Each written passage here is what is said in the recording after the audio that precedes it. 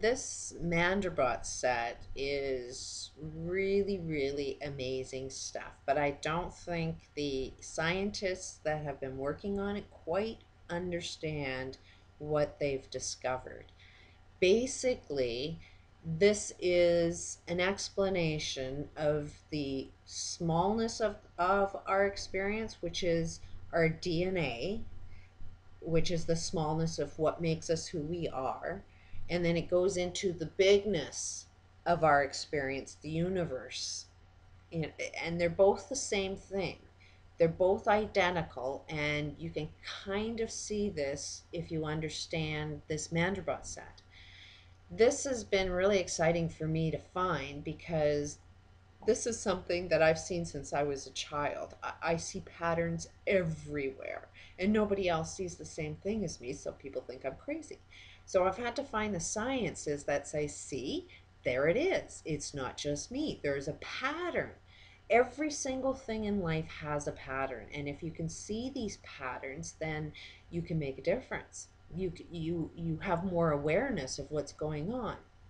And this has a lot to do with what I was dealing with since my life experience was filled with abuse. My drive and passion has been trying to understand how to break this cycle of abuse.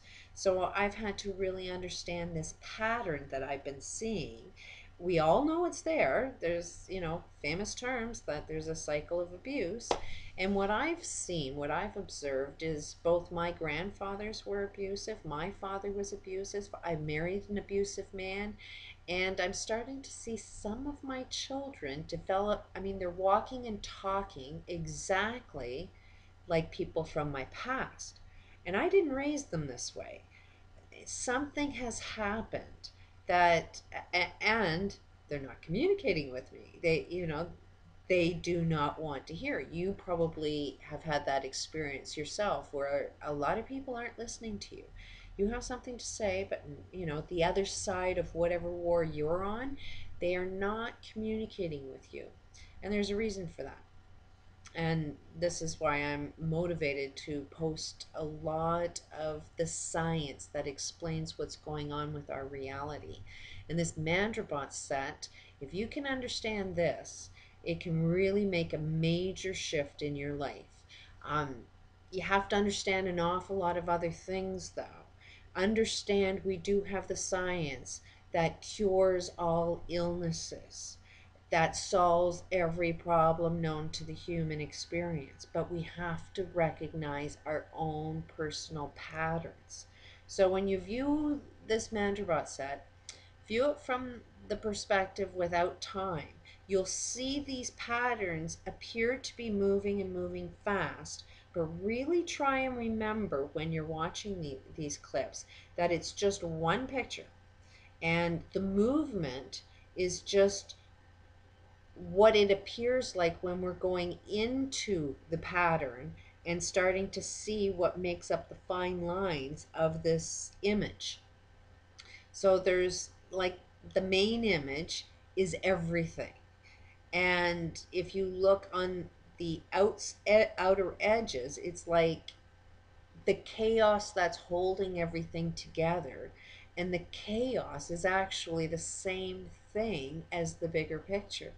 So when you look at this picture going down, just sort of, let yourself know that this is what time is. This is our perception of time, is the movement of looking at something.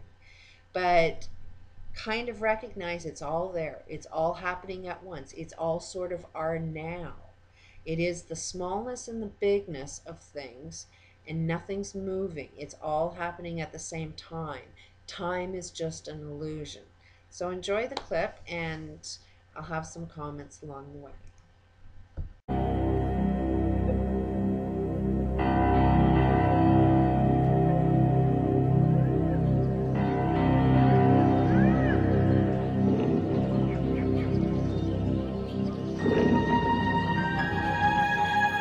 This is the Mandelbrot Set, one of the most beautiful and remarkable discoveries in the entire history of mathematics. Yet it was discovered as recently as 1980.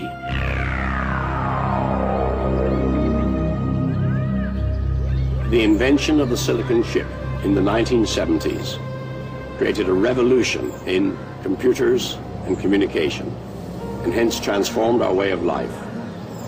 We are now seeing another revolution, which is going to change our view of the universe and give us a better understanding of its working. I'm Arthur C. Clarke. I write science fact and science fiction. You may know my movie 2001: A Space Odyssey. I've seen some remarkable developments and inventions in my lifetime, but one of the most extraordinary is the Mandelbrot Set and fractal geometry. This film will explore the fractal universe, and on our voyage of discovery, we'll be helped by Professor Ian Stewart of the Mathematics Institute, University of Warwick, and author of over 100 published scientific works. Dr. Michael Barnsley, former professor of mathematics at Georgia Institute of Technology, who received a $2.5 million government grant in 1991 to develop fractal image compression systems. Professor Stephen Hawking, the mathematician and cosmologist, and author of the best-selling book, A Brief History of Time. And finally, Dr. Benoit Mandelbrot, whose unorthodox mathematics led to the discovery of the Mandelbrot set and fractal geometry.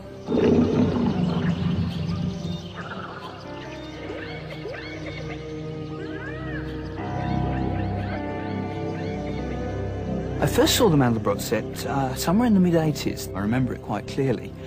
We were at a mathematical conference on something totally different, and everyone went along to this exhibition because it was mathematical pictures, and there were these amazing coloured pictures on the wall, and I'd really not seen anything like this before.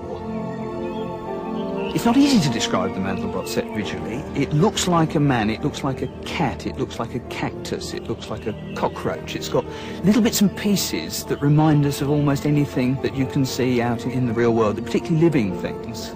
So it has a character that reminds us of a lot of things, and yet it itself is unique and new.